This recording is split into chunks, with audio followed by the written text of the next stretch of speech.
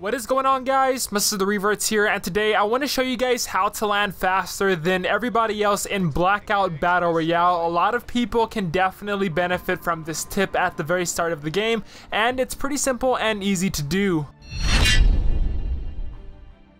So first off, you obviously want to pick a location where you want to land. In the first clip here, I decided on going to the construction site, which is pretty dang far, but also it's known to have some really good loot, and you can also get a lot of kills because people tend to land there for that same reason. But then after you decide on a location, jump out of the helicopter and then immediately start to dive down to close the wings in the suit, and then after that you want to pull up on your left thumbstick and then simply glide straight forward.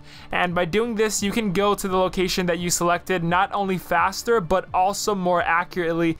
And in the clip, you're going to notice here that I still maintain a really high speed. Usually it's going to be around 65 to 68 meters per second, which is still pretty fast. And you're also going to be super low to the landing location compared to everybody else because, you know, they're going to be jumping much later compared to you. So again, you want to make sure that you jump early compared to everybody else, but at the same time you kind of have to predict where is a good time that you're gonna jump early compared to everybody else. But also you don't want to completely mistime the jump, you know, because if you do that, then it's not really gonna work too effectively. You're still gonna be able to drop faster, but you also want to be able to land sooner than everybody else and get lower to the ground compared to everybody else. So that's something you need to keep in mind. In this next clip on screen, this guy and his teammate landed like 15 seconds after I did, which is a pretty big gap time, and by then I could have definitely found a gun, health, and maybe even some armor, but I really wasn't trying to loot though, mainly because I wanted to show you guys how effective this method really is for landing,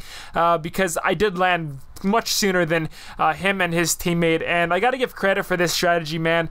David Vandahar, who's the studio head over at Treyarch, actually talked about this method over in Shroud's live stream yesterday. Shroud is a really popular Battle Royale streamer, but yeah, guys, everybody should really use this method because of how effective it really is. You do get a pretty big advantage over players at the very start of the game by using this strategy, and yeah, hopefully you guys learned something new. If you did, don't forget to leave a like down below and comment your thoughts about this tip if it helped you out in any way, shape, or form. I'm gonna be uploading more tips and tricks videos for Blackout Battle Royale, so definitely you guys don't want to miss out on that. And yeah, thanks for watching, guys. I love y'all so much. Till next time, I'll see you later.